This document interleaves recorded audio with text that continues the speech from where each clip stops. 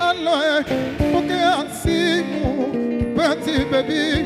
Hello, nakupenda sana. Hello, mama. Allah, wapi baby, mabati tano. Allah, nakutaka sana. Oh, mama. Oh, mama. Manze, asante sana. A big tune that is Zege Delonger and the Fusion Music Star. They came on the show, they played it, and we loved it. With their permission, we kept it because you loved it too. Song inaitwa Shika Simu, our new jam ya kufungua show na good vibes. Thank you very much for joining us, and a very warm welcome to you. Asante sana for joining us for yet another classic episode of the show. I'm your host, Dr. Kingori. Today's episode is hot on very many fronts. It's a follow-up on one of the episodes tumefanya za military, and due to your requests, we had to cover another unique angle. We are addressing the time bomb of former military officers who have left the service and have no idea how to come back home. One of our guests scored 432 marks in KCP. He joined high school, aka ace bado, akapata A-, akaachia kampo katikati. He joined university, akaachia katikati to join the military, where he rose to be a commander of a special unit, but later lost everything. How did that happen? He's here to share his story with us, plus his journey to recovery. John Mwangi is in the house. Manzi. Asante sana manze. Pleasure kuwa naye. We also have in studio the wife to a former military officer to share the experience of being married to a serviceman. Hii ni angle interesting sana, ilikam pia tukajiambia tuwezi acha hii tuende nayo kwa story, and we're very honored to have Mary Wanjera in the house. Manzi. Asante sana, and to help us navigate this conversation, here for the second time, the first ever psychologist to be employed by the KDF, retired Major Wairimo Mukuria, is in the house.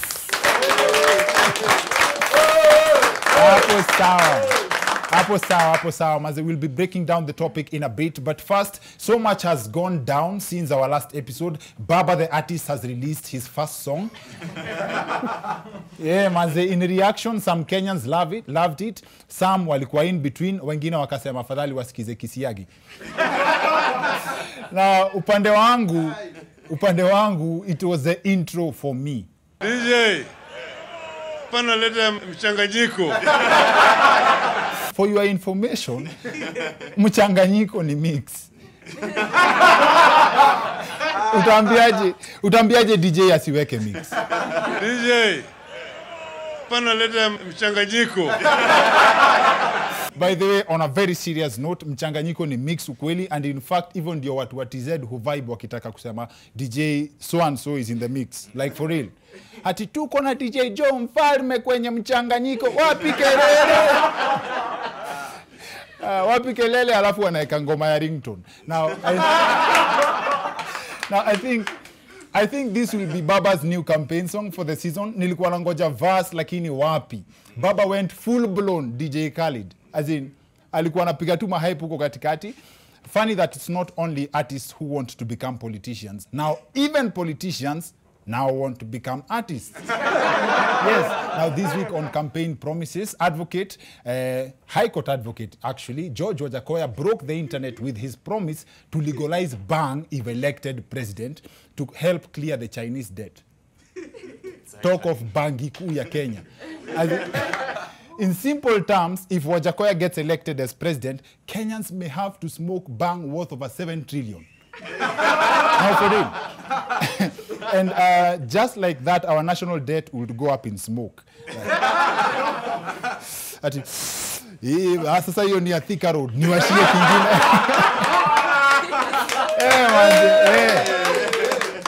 Hiyo ni Thika Road, niwashie kingine SGR iende chain.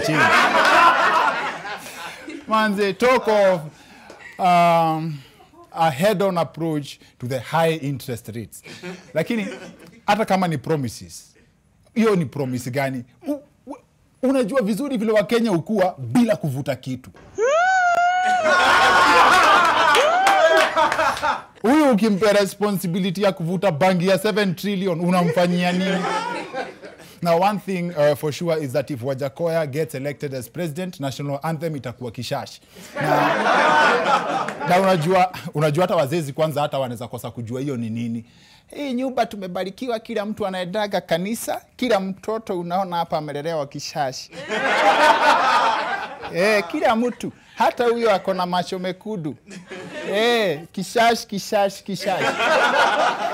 But then again, even simple mathematics, what makes the government more money between kuuza bangi moja 10 bob ndio kule 16% ya VAT, ama kushika mtu mmoja na bangi ya 10 bob unampiga fine ya 5 million? Simple mathematics. And that was just one of Wajakoya's promises. He also promised to stretch weekends by a day so that Kenyans can have 3 days of no work. What Mshashimiwa does not know what Mshashimiwa does not know is that with the unemployment rate, Kenyans already have 7 days of no work. He also promised to appoint 8 prime ministers to his cabinet. And after listening to the other promises in his manifesto, haters say they now understand where the bang is coming in. Atiata ajangoja achaguliwe. He's already rolling out his manifesto. Now, to give credit where credit is due, as far as promises and ideas are concerned, before a Congolese senator spoiled it, I loved this one here by the Deputy President, William Ruto. Hii mambo ya maziwa, if we double the production of milk, and it doesn't require rocket science, na tuuze, hata tuwache kuuza nyingi, tukiuza hata 3 billion liters, tukiuza 3 billion liters, na tuko na soko kuanzia hapa DRC, hawa watu wako na 90 million people, hawana ng'ombe moja. Hii DRC watu ya kuimba hii, kina hii watu ya sio kwanda bongoma nani hawa wa kuimba, na wanafunga suruali wanafungia hapa. Hii watu twende tuwauzie maziwa. Now, isn't that a treat from the usual insults traded in political meetings? Sounds like a very good economic plan. You make a promise with a clear plan on how to implement it. This is an idea that can work, but if Wajakoya becomes the 5th, the 3 billion liters of milk will not even be enough for the local market ya kupunguza makali ya bangi. Na kwa hiyo clip ya DP by the way kuambia kanda bongo man poa manzi. Kwanda bongo man nani hawa wa kuimba, na wanafunga suruali wanafungia hapa. That is luku shaming. Kwanza, but that's not worse. Captain Otoyo alisemanga hawa kina kanda bongo man juu ya kufunga trouser huku anatoanga wale tu kuna hivi. Now, the DP's idea on milk export sounded great until a Congolese senator anaitwa Francine Muyumba came out kusema hiyo story yote ni uongo. Ati Kongo kumejaa ng'ombe. Ikisema hivyo mazee ina sound ni kama Madam Senator alijipiga on goal. Ati Kongo imejaa ng'ombe. In Kenya, that will be politicized immediately. My brother, when you see us following Baba like cows, you are consequences like the one you are facing now. Manzi. Now, still on politics, the 10th and the 35th this week redeemed themselves from the haters' claims that they have no presence qua ground after this evidence surfaced. So there you have it. Yes, Weta na Muda wameshika ground.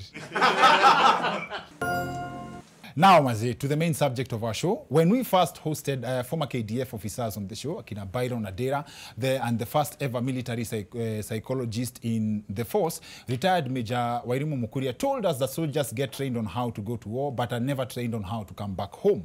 Now, we have former servicemen who went back to civilian lives, but are struggling to adapt to be ordinary citizens. We decided to set up an episode with a former KDF officer, the former KDF psychologist, and a wife of a former KDF officer for the intrigues of what the life is like. Please allow me nisilete kierere kwa hii part juu hii story ni moto sana manzi. Our guests are joining us on the other end of this short commercial break. See you guys in a bit.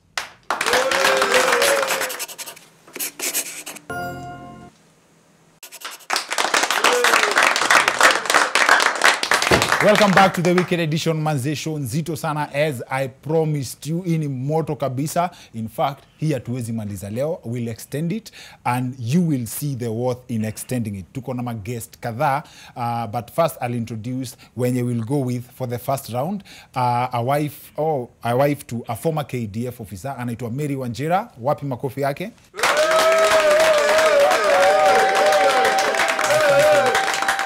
Asante sana. Alafu kando yake ni a gentleman who has served this country vizuri sana. John Mwangi is in the house. Wazi. Na sasa mwenyeji, the lady who baptized me, Shaman Pondkis. Major, retired Major Wairima Mukuria is in the house. Wanze, karibuni sana. Karibuni sana kwa show. John, I think one of the most interesting bits ni ulitoka kampo first semester to join KDF. Yeah. How did that happen?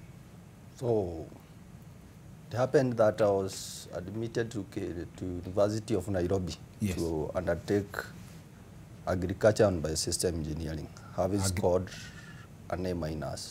Agriculture and biosystem engineering. Yes. Having scored an A- of 74 points. So nilipofika, the first semester, I had a call from my former member of parliament, naitwa Joseph Q. Nanganga, and told me whether I would take a chance of becoming a cadet and maybe avoid, unajua wazazi hawakuwa na pesa. Nikiwa mdogo tu nilikuwa naona tu ma movies tu Van Damme and whoever and the other things. So I had kuna welcome kali sana pale kwa gate. No Major Mukuria can testify to that. Ya kukaribishwa umefika. Because you can go neatly like this, but by the end of the day, jioni ikifika uko na kinyasa. Na matope mingi sana. Na umenyolewa. Na umenyolewa if you are ready, unanyolewa hata kila mtu. Everything, Ati kila kila mtu. Kila mtu basi. Kila mahali. It's important. It's important. It's important. Yes. Ningejua huko unapigana aje na it is such a kueleza hiyo it is not funny, but napenda nilipitia. I was commissioned by the the president and also commander in chief. That is President Uhuru Kenyatta. As a second lieutenant. Nyota moja. Kibiriti. Kibiriti mbaya sana. Sisi ndio tunasema sasa kwa jeshi. Wacha nao wakubwa kwa huko. Nyinyi ndio mnasema. Sisi ndio tunasema. Tutafika hapo kwa party yenye serikali imekuachia uende useme mtaani. So Mary, wewe ukiwa bibi ya jeshi na unajua yeye ni jeshi, unaweza msomea kama mtu wa kawaida? Any out of question. Hiyo hakuna hiyo. Hiyo hakuna. Hakuna kusomeana. Aje. Hata kumwambia hivi, "Joraga."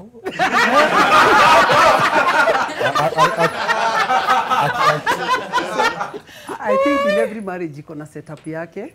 Maybe venye uko na relate na fiancé wako ama whatever. But in the case of Mr. Kamau, wacha nitumie Mr. Kamau, yeye hajui kurudishiwa ama kujibiwa. Kurudisha na kujibu hazifanyangi, haziko kwa vocabulary yake. So sisi venye nimeolewa, the time nimeolewa, even before atoke kwa jeshi, tunakaanga tu kwa hiyo formula ya military. Tunakaa kwa hiyo ya military. Sababu kiatu utaosha vizuri, mtaamka time na mtakula in time, muombe na mpangilio, na hata kulala ni mpangilio. Hata kulala ni mpangilio. Mpangilio. Nikisema hivyo nataka kusema for those that knows me, my dear, kuja tulale. Ndio na wewe una uzingizi. Tena. Mimi niko na kasupu nataka kuwatch. Hapana. So zima TV. Ni nini? Now wait. Turudi kwa when you married him, alikuwa KDF. Hakuwa KDF. Hakuwa KDF. Hakuwa KDF.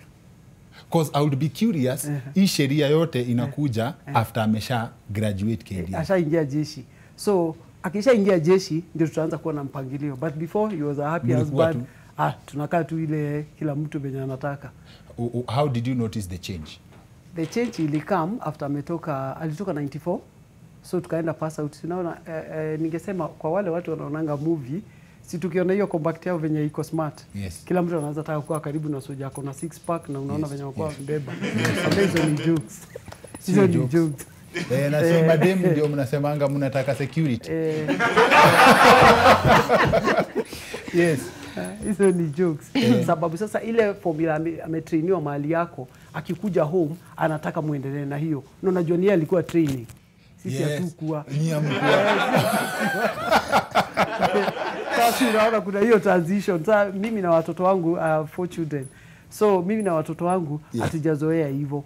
So yakikama anasema kwa nini mjamka? Kwa nini mjapika chai? Kwa nini mjaseti hivi? Sasa unaona tunaanza kunotice kuna kwendi chai iko na formula. Chai yako kani iko na sani yangu mkubwa anajulikana kama Fanta Boy yako hapo Rongai. Kweni mama hii chai tena imekuwa kazi. Sababu anataka aanze kunywa chai yake saa hizo. Papa anataka watu wakuje kwa meza ndio chai ifanye nini? Foreign. Foreign, unaona?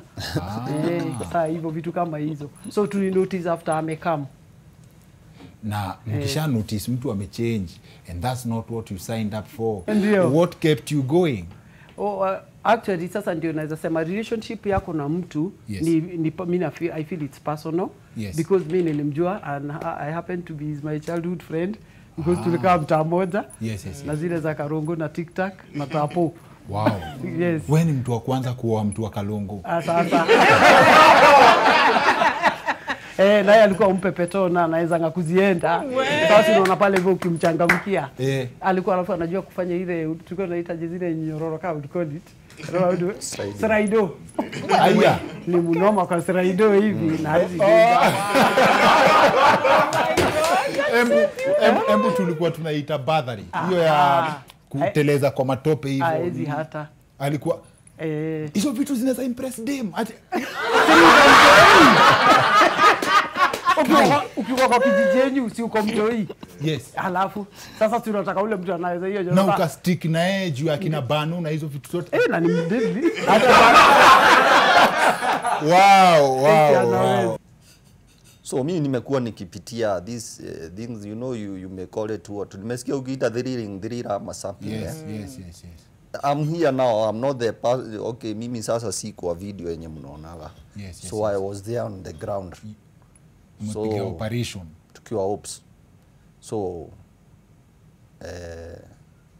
mostly, and I'll just highlight on a few issues in life. Yes.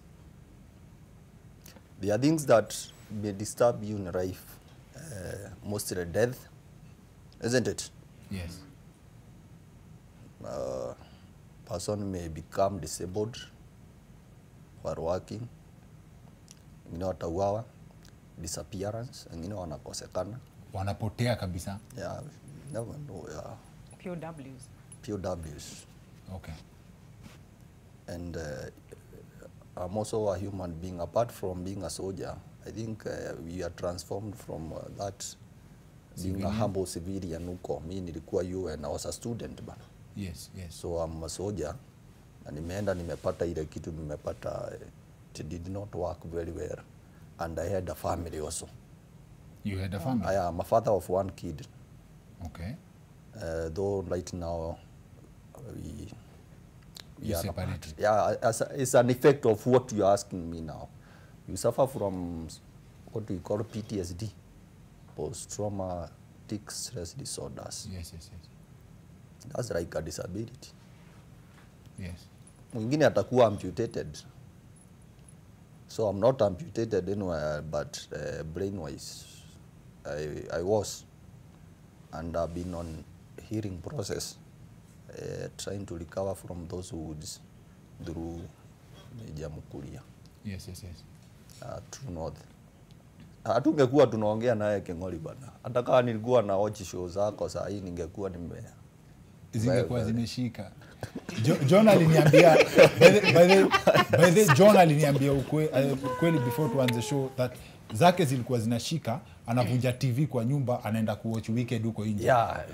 Kimodi Dr. Kimodi.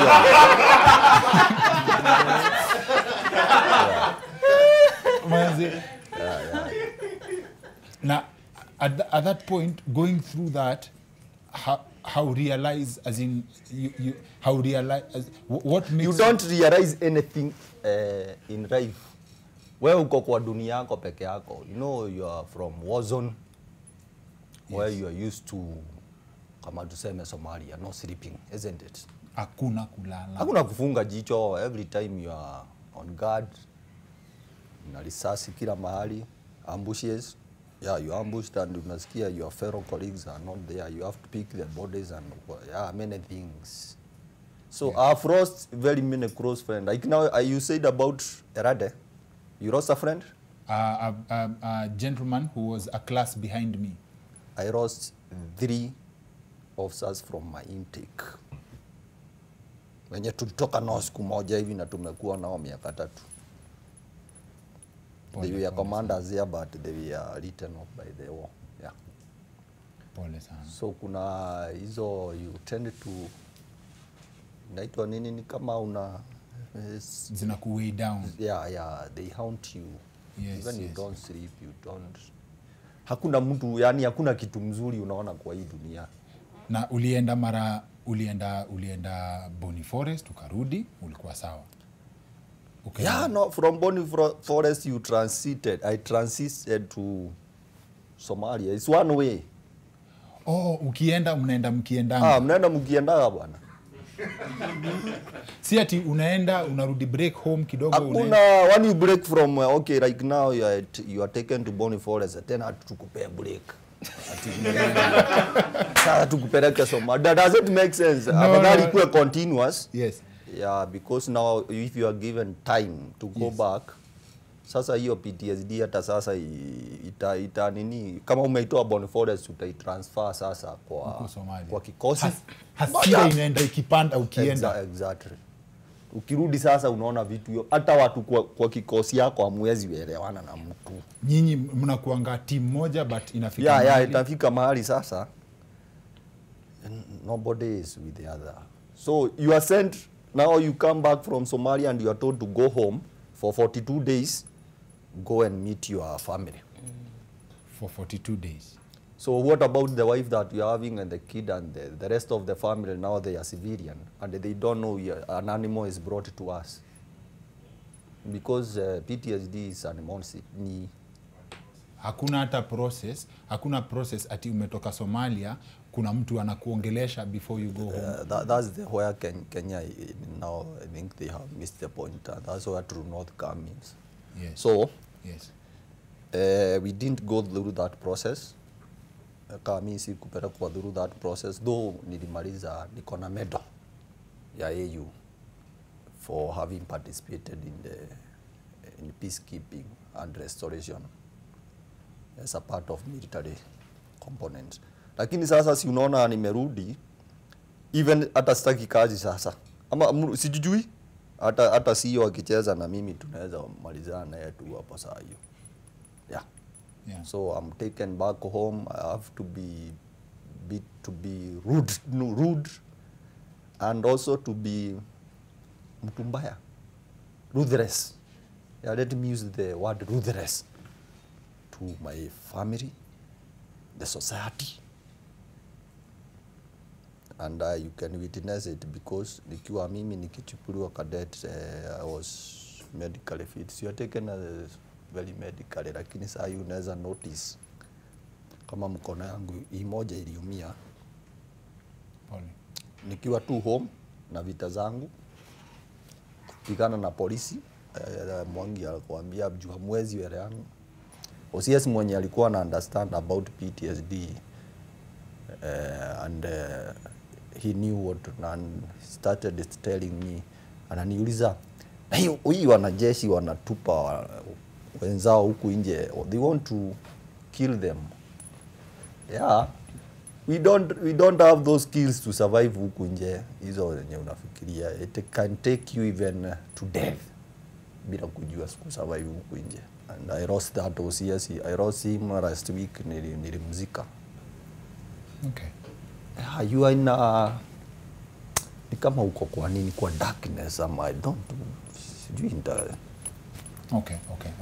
Now Major, what has it taken to get John from hiyo vile alitoka job to where tunakaa naye sasa anasema kama si kawaida angekuwa amepita na sisi hapa vibaya sana? From the very beginning, I have been a very firm believer in the redemptive aspect for military veterans. Because I suffered PTSD. I know the darkness he's talking about. I know what it means to feel disconnected from myself and from other people and feel like my body has its own mind, but my mind is not present. And they all deserve a second chance. Look at John. He's only 32 years old. Yeah. Right? What are we saying? That his life doesn't matter? Because they actually have this out of body, out of spirit, out of this earth experience, you know? So we have a word that we call it, we just call it walking dead. Military veterans are walking dead, especially of his generation. You know, there are those who are much older because, you know, military veterans in this country are as far as the history of the military of this country. But throughout the ages, not all of them have undergone the same experience. But you have this generation that especially came with our entry into Somalia in 2009. Their experience is historical, it's exceptional. And it cannot be business as usual for that particular generation moving forward. Because as you have seen, they need to feel a sense of safety and protection and care more than anything else. I believe Pia, John, on his different stages of recovery, will still continue to have a conversation with him. Niko sure kuna story anaweza penda kutuambia kama immediately ukitoka back, feeling ya kutoka kwa zone ni gani. These are vibes tunaweza ongelea mazee, but sasa mazee time, history ni refu sana. So please allow us to extend this conversation to our next episode featuring Dr. Wairimu Mukuria na Mr. Kamau na Joseph Simeon. Hizi ni story yani bado. So for now, that's it for the weekend edition. See you next week. My name is Dr. Kimbo.